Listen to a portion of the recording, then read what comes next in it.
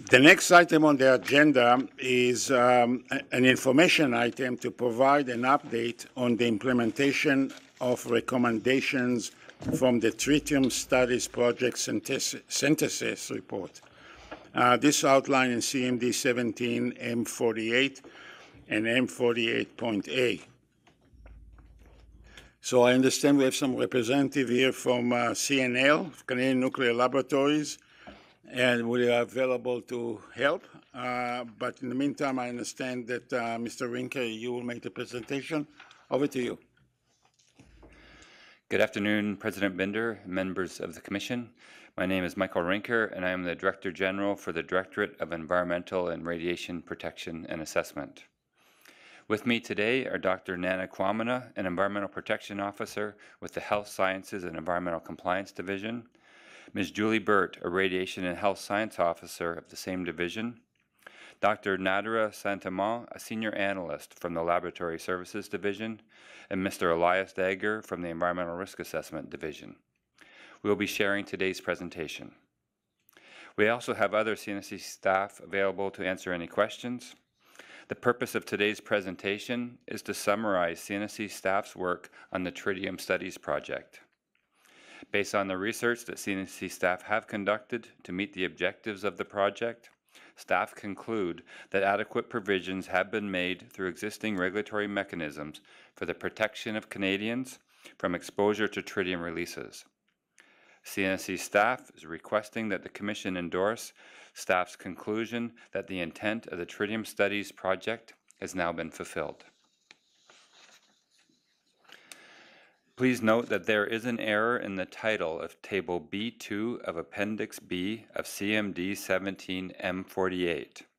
The title of Table B2 should read Total Estimated Dose to a Child Receptor, not an Infant Receptor. The total HTO dose summed from all pathways should be corrected in Tables B2, B3, and B4 of Appendix B specifically. For Table B2, the total HTO dose, considering all pathways, should read 3.41 times 10 to the minus 2 millisieverts per year. For Table B3, the total HTO dose, considering all pathways, should read 3.45 times 10 to the minus 2 millisieverts per year. For Table B4, the total HTO dose, considering all pathways, should read 2.87 times 10 to the minus 2 millisieverts per year. Dr. Kwamina will now continue with today's presentation. Good afternoon, members of the Commission. For the record, my name is Dr. Nana Kwamina, and I am an Environmental Protection Officer here at the Canadian Nuclear Safety Commission. To begin the presentation, we will present a brief history of the CNSC's Tritium Studies Project. This will be followed by a description of the main chemical forms, sources, and uses of tritium in Canada to provide context for why the CNSC regulates tritium-releasing facilities and activities. The main part of the presentation will summarize the research studies and initiatives that CNSC staff have undertaken in implementing the recommendations of the Tritium Studies Project.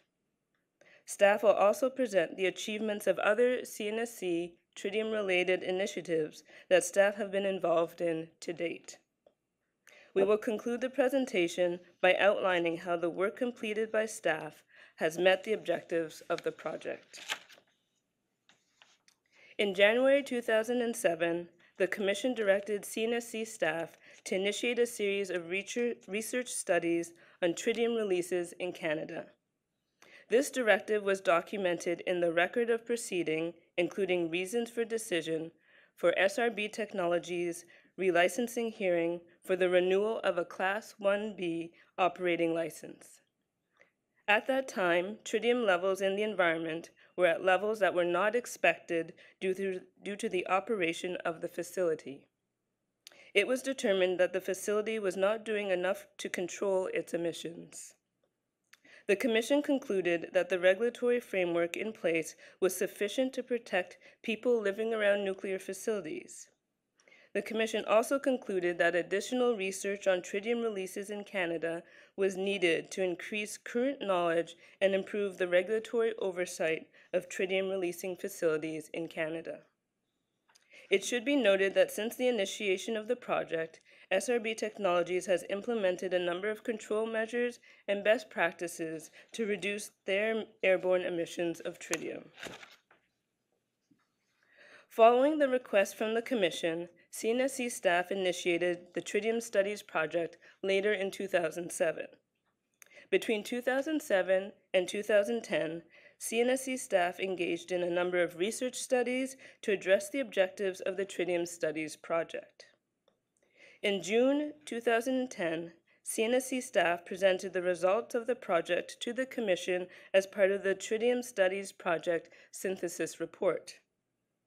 The synthesis report included a summary of staff's research along with staff's recommendations to improve environmental protection aspects of the CNSC's regulatory framework.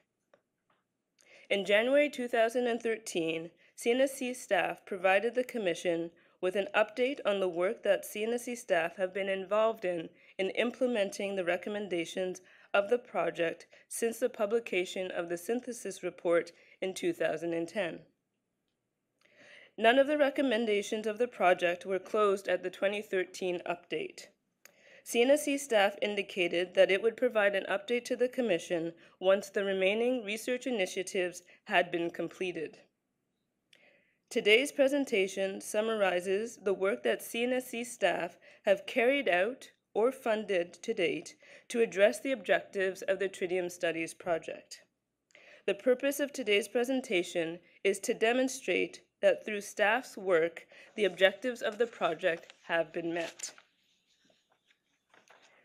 The following set of slides provides background information on the chemical forms, sources, and uses of tritium to provide context for why the CNSC regulates tritium-releasing facilities.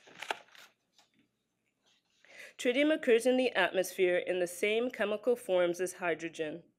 The radiological half-life of tritium is 12.5 years.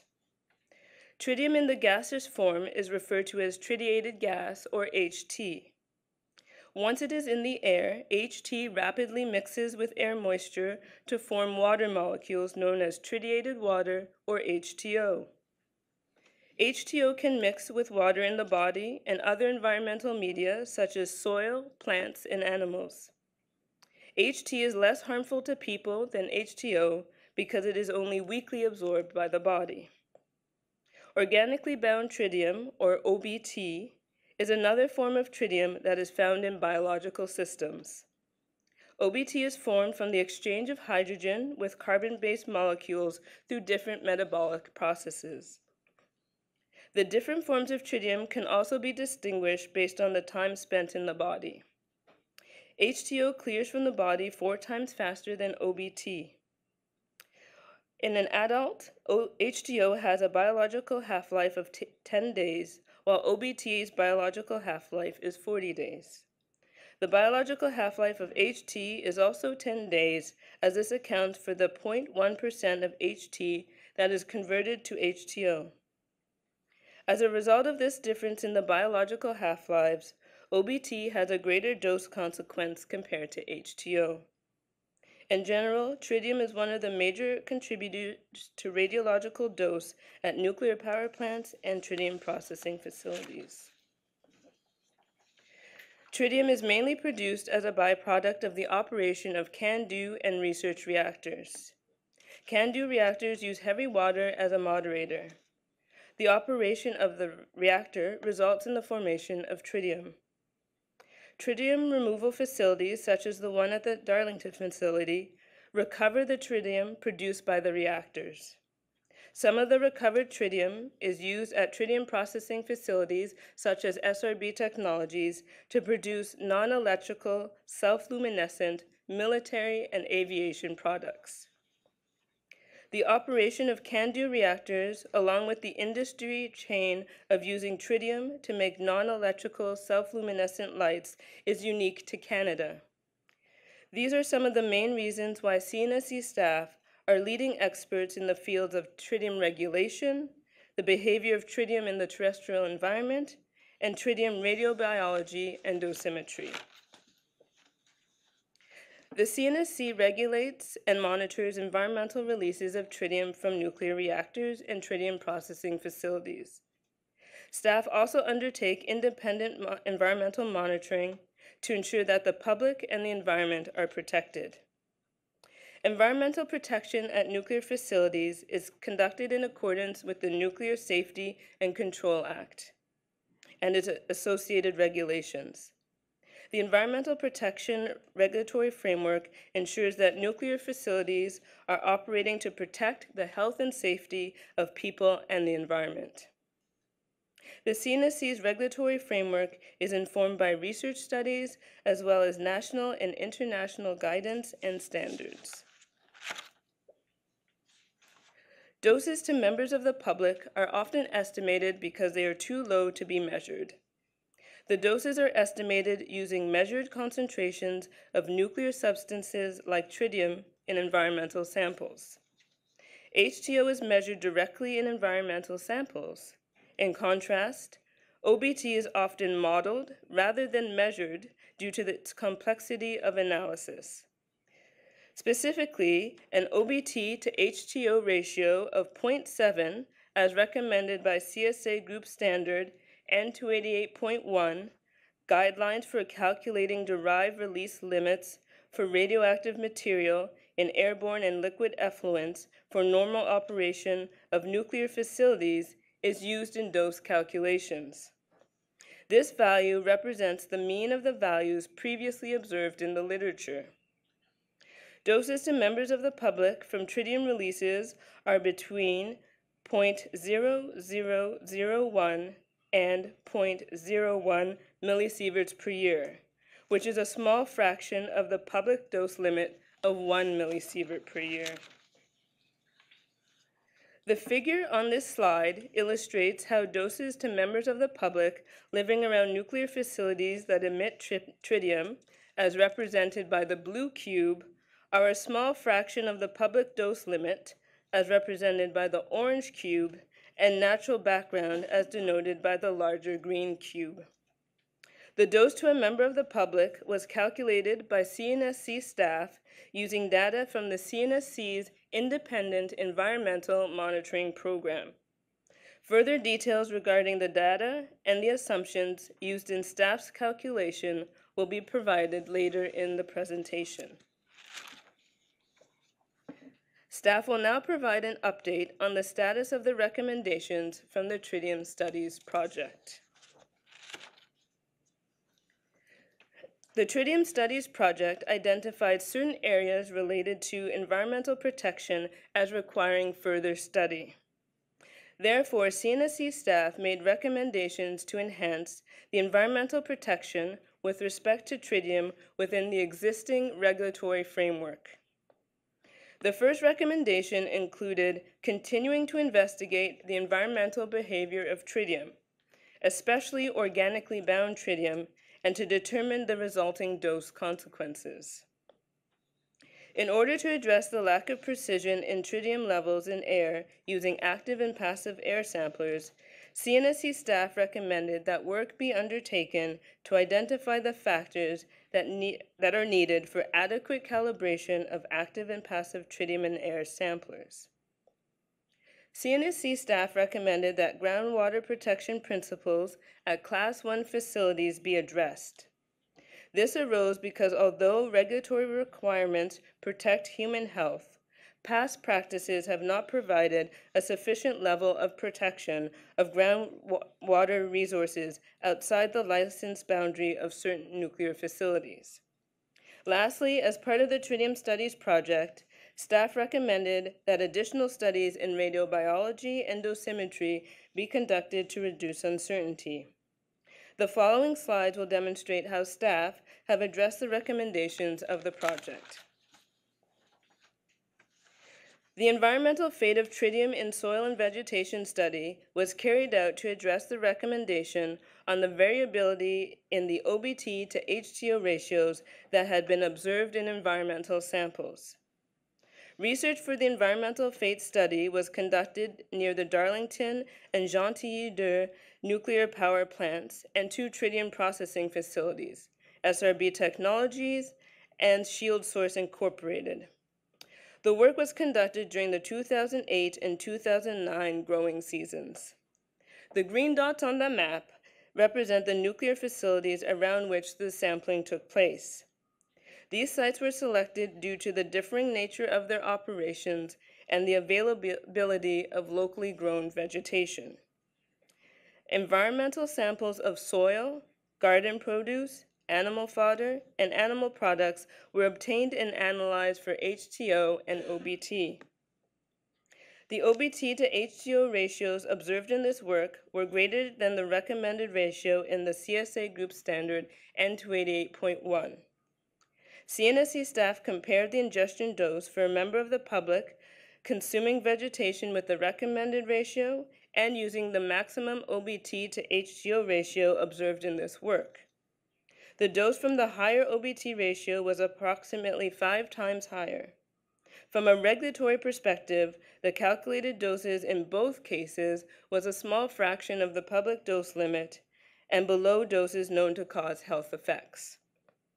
The results of the environmental fate of tritium in soil and vegetation study were published in the Journal of the Environmental Radioactivity in an article co-authored by CNSC and University of Ottawa staff. In 2012, CNSC funded and actively participated in a follow-up project entitled Tritium Transport in the Terrestrial Environment. The follow-up project was carried out during the 2012 growing season near SRB Technologies, a tritium processing facility in Pembroke, Ontario. The objectives of the project were twofold. First, to understand the conditions that led to the higher than expected ratios using an experimental approach with more environmental monitoring. And secondly, to increase the CNSC's laboratory's analytical capabilities by conducting parallel tritium analysis using split samples and to provide quality assurance. The results of the tritium transport in the terrestrial environment study confirmed the elevated OBT to HTO ratios that had been observed in staff's previous work and in the literature. The results of this work were presented by CNSC staff at the 3rd International Conference on Radioecology and Environmental Radioactivity and were also published in the Journal of Environmental Radioactivity. The results of these 2 studies support the growing body of evidence that OBT to HTO ratios in environmental samples may be higher than those used in environmental transfer models. Existing environmental transfer models may not take into account less studied environmental transfer processes or account for the non-equilibrium state of actual operations.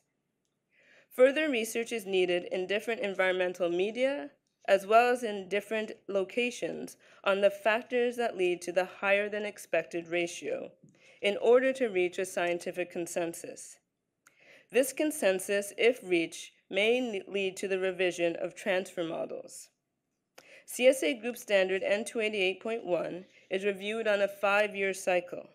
CNSC staff sit on the technical committee and will ensure that OBT-related matters are appropriately addressed. The results obtained from both studies do not impact the overall risk to health, since doses to members of the public from tritium-releasing facilities are low. CNSC staff have also been involved in other research studies and initiatives to address staff's recommendation on the variability of the OBT to HTO ratios in environmental samples. CNSC staff have participated in the International Atomic Energy Agency's Modeling in Data for Radiological Impact Assessment, or the MADARIA program. CNSC staff have been actively participating in the MADARIA's working group that develops, tests, and compares models for tritium releases. As part of the MADARIA program, CNSC staff collaborated with staff from the Japanese Atomic Energy Agency, as well as staff from the Canadian Nuclear Laboratories, on a modeling intercomparison to understand the role of HTO transfer from the soil to the leaf and its effect on the OBT to HTO ratio in vegetation. The results of this collaborative research were published in the peer-reviewed literature. In another initiative, CNSC staff hosted a 3-day tritium workshop in April 2016. The workshop brought together scientists from the CNSC, the Canadian Nuclear Laboratories, l'Institut de Radioprotection et de Sûreté Nucléaire, or IRSN, and the University of Ottawa. As part of the workshop, the participants shared results and information on the various research projects underway at their respective institutes and discussed topics of mutual interest. Active and passive air samplers are used by CNSC licensees for measuring tritium in air. The results from both samplers can differ significantly.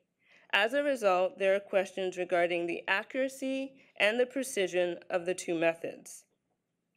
A comparison of active and passive tritium in air sampling was included as an objective of the tritium transport in the terrestrial environment research project.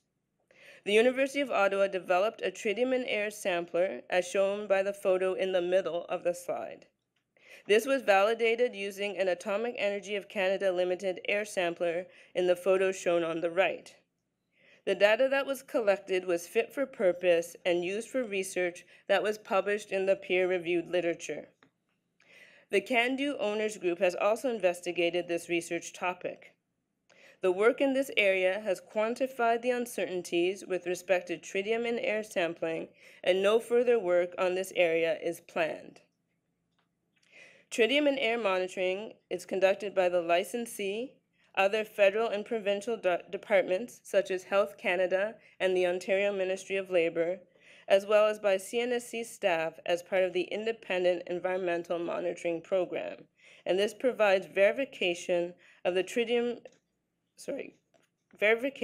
concentrations of tritium in air around nuclear facilities. From a regulatory perspective, people living around nuclear facilities that emit tritium are protected, since the inhalation dose estimated using either type of tritium in air sampler method is a small fraction of the public dose.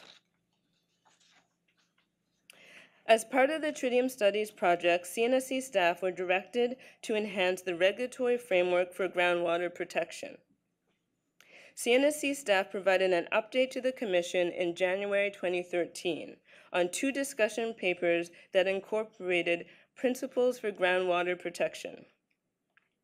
The first discussion paper, entitled Protection of Groundwater at Nuclear Facilities in Canada, addressed the integration of groundwater protection within the CNSC's overall environmental protection framework. The key aspects of this document were formalized as guidance as part of the CSA Group Standard N288.7, Groundwater Protection at Class 1 Nuclear Facilities and Uranium Mines and Mills. These principles were also incorporated in CNSC Regulatory Document 2.9.1, Environmental Protection, Environmental Principles, Assessment, and Protection Measures. The second discussion paper is entitled Process for Establishing Release Limits and Action Levels at Nuclear Facilities. It addressed establishing release limits, action levels, and effluent design objectives for radionuclides and hazardous substances released from nuclear facilities. It also recognized that groundwater is a valued ecosystem component that should be protected and considered when designing nuclear facilities. Requirements and guidance for controlling releases to the environment, which includes consideration of groundwater as an end use to be protected, will be incorporated as part of a future CNSC regulatory document. I will now turn over the presentation to Ms. Julie Burt to address the recommendation for additional studies in radiobiology and dosimetry. Thank you. Julie Burt for the record. I am a Radiation and Health Sciences Officer and the CNSC's point of contact for the studies discussed on the next 4 slides. The CNSC Tritium Studies Project, published in 2010, included an independent, comprehensive review and assessment of radiation protection principles and practices related to tritium. The results and conclusions of this work was previously reported to the Commission. The recommendations from this project were that although doses from exposures to tritium are low, further research may be beneficial for epidemiological studies and for individual dosimetry to confirm that biokinetic models are adequate and to reduce uncertainties. In response to staff's recommendation, the studies on the toxicity of tritium, effects of low-dose tritium and gamma radiation project was developed and led by Canadian Nuclear Laboratories, or CNL. The project will be referred to as the Toxicity of Tritium Project for the remainder of this presentation. The CNL project is a multi-year collaboration between CNL, the CANDU Owners Group, IRSN, and the CNSC. CNSC's role in the project included providing funding as well as providing input in project design and data analysis for certain tasks. The main purpose of the CNL project was to provide an in-depth analysis of the toxicity of tritium by investigating the relative toxicity of low-energy beta and gamma radiation. The project consisted of 6 project tasks. 5 of the tasks evaluated the toxicity of tritium by looking at cell and tissue responses in mice. An additional task evaluated the toxicity of tritium by considering the development of cancer over the entire lifespan of mice. The lifespan study includes exposing 3,600 mice to different doses and forms of tritium and gamma radiation. This study is ongoing as it is a long-range study, as the average mouse lifespan is 2.5 years. ICRP biokinetic models state that HTO and OBT behave differently once taken into the body. Specifically, the ICRP biokinetic model predicts that HTO behaves like water, and therefore HTO is homogeneously distributed throughout the body. This same model predicts that OBT is distributed heterogeneously in body tissues and has a longer retention time. The results obtained by CNL were in contrast to the existing ICRP biokinetic model for OBT. The CNL toxicity of tritium study found that HTO and OBT had similar uptake, retention, and excretion patterns. In other words, OBT behaved like ingested water. The significance of these results may influence the way a tritium dose is calculated. Additional studies are needed to confirm the results obtained by CNL. From a regulatory perspective, these results are unlikely to impact overall risk to health, since doses from tritium-releasing facilities are a small fraction of a person's total dose and are very low. As mentioned previously, the ongoing work of the toxicity of tritium study is looking at the development of cancer over the entire lifespan of mice that are exposed to HTO, OBT, and gamma radiation. The results from this study, once completed, in conjunction with the other tasks, will contribute to defining the RBE for tritium. The RBE is a concept used to compare different types of radiation in terms of the same biological effect. There are many RBE values published in the literature. The variation exists because the RBE of tritium depends on whether X-rays or gamma rays are used as the reference. All of the studies inform the appropriate choice of a radiation weighting factor that permits the calculation of the special unit of dose called the millisievert. The millisievert can be used for protection from all types of radiation, not just beta radiation from tritium. If requested, CNSC staff can provide an update to the Commission on the results of the toxicity of tritium project once the entire project is complete. As a result of the work carried out by staff, the recommendations of the project have been addressed. Specifically, research has been conducted investigating the variability in the OBT-HTO ratios in environmental samples. Studies have identified uncertainties in tritium in air sampling using both active and passive samplers. Groundwater protection principles have been incorporated in CNSC regulatory documents and CSA group standards. Studies have been conducted to provide an in-depth analysis of the toxicity of tritium. CNSC staff conclude that the work that has been carried out to date has met the intention of the recommendations and that the objectives of the project have been met. I will now pass the presentation to Dr. Nada Saint-Amand. Thank you. Good afternoon, members of the Commission. My name is Dr. Nada Saint-Amand, and I'm a senior analyst at the CNSC. The following section provides an overview of CNSC laboratories' activities for the analysis of different forms of tritium in environmental samples. As part of the Tritium in Terrestrial Environment project, which was completed in 2012, the CNSC laboratory developed methodologies and acquired equipment for the analysis and processing of OBT in environmental samples. OBT samples are typically prepared by combusting a dried portion of an environmental sample in an oxygen chamber, as shown here, followed by liquid scintillation counting of the collected sample. The image on the left of the slide is the pure oxygen chamber that was implemented at the CNSC laboratory in 2012. The image on the right is a new type of oxygen chamber that the CNSC laboratory acquired in 2015. As the first case study of the new equipment, the CNSC staff and the manufacturer of the equipment collaborated and recently published an article in the peer-reviewed journal on the use and implementation of the new equipment.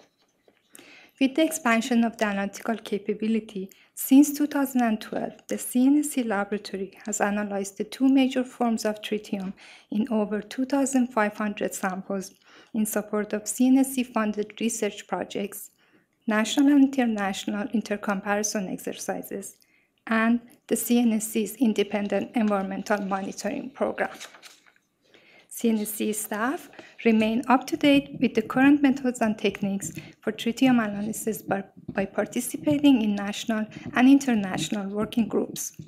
Since 2012, the CNSC staff has participated in an international OBT analysis working group.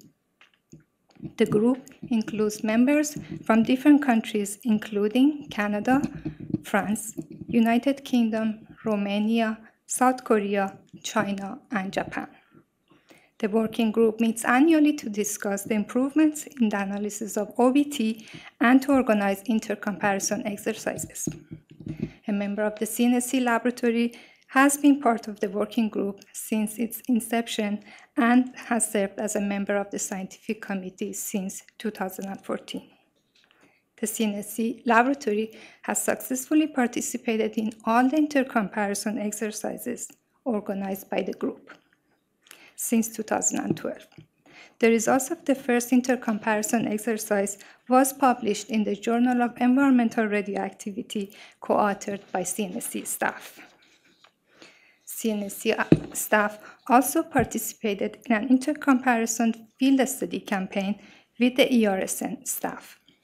The study was carried out near Sarby Technologies in Pembroke, Ontario, for a 2-week period during the summer of 2013. The objective of the field campaign was to compare the methods used for sampling and measuring different forms of tritium. The results obtained by ERSN and CNSC were in good agreement for H2O measurements for tritium in air and in grass samples. Differences in OBT activity concentration results of some of the grass samples were noted and investigated. The two laboratories concluded that the differences found were due to inhomogeneity of the split samples and not the analytical measurements. The research collaborative work for the field campaign was published in peer-reviewed journal co-authored by the CNSC staff. As a result of CNSC laboratories' active participation in the area of OBT analysis, in September 2016, CNSC laboratory was invited to host a practical training workshop as part of the IEA's analytical laboratories for the measurement of environmental radioactivity, or ALMERA.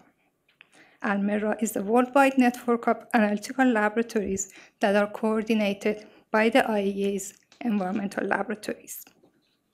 The CNSC hosted workshop focused on various sample preparation methods and on the analysis of OBT in food samples using liquid scintillation counting. Participants from 14 countries attended the hands-on training.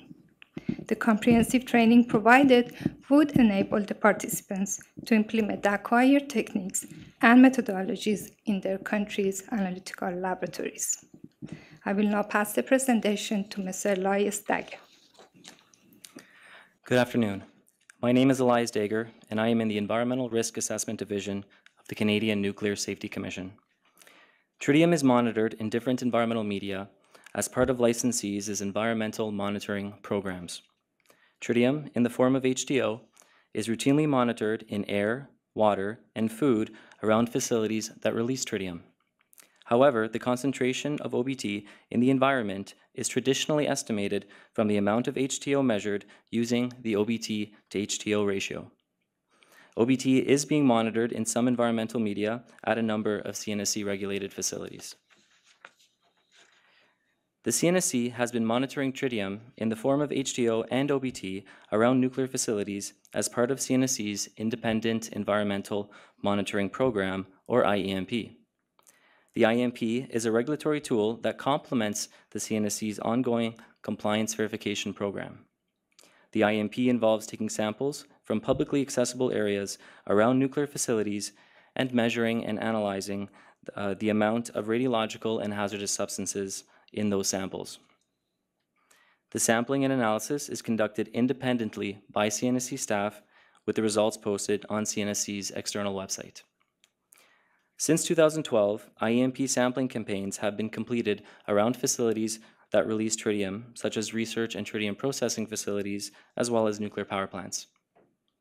Samples analyzed include air, soil, and food, such as meat and vegetables. In all cases, the IEMP results confirm that people and the environment around these facilities are protected. This figure displays an environmental transport and multi-pathway exposure model. It shows the many pathways that humans may be exposed to tritium in the environment. This exposure may be from natural background or due to releases from the facility through the atmosphere, surface water, and the ground. For example, an exposure pathway to tritium may be from the inhalation of air or from the consumption of fish. Using the data collected as part of the IEMP, CNSC staff calculated the public dose due to multiple exposure pathways to a hypothetical infant, child, and adult receptor. The objective of this dose calculation was to demonstrate that doses due to tritium exposure to members of the public living around tritium-releasing facilities are low and below the public dose limit of 1 millisievert per year. Furthermore, the dose calculation was based on the maximum tritium concentration measured for each environmental media and food analyzed throughout the IEMP to date. It is therefore not specific to any nuclear facility. This approach allows for the simplistic, high-level, and conservative dose estimates. This slide provides the results of the dose assessment. As we can see, the highest dose was received by the adult receptor. This was a result of the higher rate of consumption of water and higher inhalation rates by an adult. Due to the very conservative assumptions used, these results are about 3 times higher than the estimated doses to public reported annually by the licensees. This represents a very conservative dose estimate. This figure shows the percent contribution of each exposure pathway to the total tritium dose to an adult receptor of 0.035 millisieverts per year. Exposure from air immersion and inhalation were found to be the major contributors to the total tritium dose at about 70%. The second highest contributor to dose was ingestion of water at about 28.5%. Ingestion of food contributed to only about 1.5% of the total tritium dose, and only 0.5% of the total tritium dose came from OBT through the food ingestion pathway. Even at higher OBT to H2O ratios, the dose is not expected to change significantly as the total contribution from OBT in food is a small percentage of the overall dose. In summary, the research projects conducted as part of the Tritium Studies report have expanded the CNSC's laboratory capabilities in the analysis of tritium in environmental samples. This has allowed the lab to support CNSC-funded research projects, participate in national and international intercomparisons, and analyze samples as part of the CNSC's Independent Environmental Monitoring Program. CNSC staff collect and analyze environmental samples around facilities that emit tritium. The results were used to calculate the dose to a hypothetical member of the public using conservative assumptions, and the calculated dose supports the conclusion that members of the public exposed to tritium releases are protected, as doses are a fraction of the public dose limit and are below doses known to cause health effects. I will now pass the presentation back to Mr. Rinker to conclude this afternoon's presentation. Michael Rinker for the record. I will now conclude staff's presentation. Key aspects of the work that has been conducted as part of the Tritium Studies Project and other related studies have been communicated to members of the public and the scientific community. The project has communicated during 2 public information sessions and through 8 CNSC information documents. CNSC staff have also published 7 articles in the peer-reviewed literature and 1 chapter in the Encyclopedia of Sustainability Science and Technology. Additional publications are still expected from ongoing work. Abstracts from staff's research and summaries of different initiatives are posted on the CNSC's external webpage. Results of the IEMP around tritium-releasing facilities are also up to date with the 2016 sampling campaign results posted on the CNSC's external webpage. In addition to the publications that were produced as a result of the Tritium Studies Project, CNSC staff have also contributed to international documents on the tritium science. For example, most recently, CNSC staff were acknowledged by the United Nations Scientific Committee on the Effects of Atomic Radiation, or UNSCEAR, 2016 report, for their work on preparing the first draft of the annex on the biological effects of selected internal emitters, including tritium. The CNSC information documents and peer-reviewed publications are evidence of the CNSC staff's decade-long engagement in research regarding the behavior of tritium in the environment, as well as the radiobiology and dosimetry of tritium. Based on the work presented here and previously to the Commission, CNSC staff maintain that adequate provisions have been made through existing regulatory mechanisms for the protection of Canadians from exposure to tritium releases.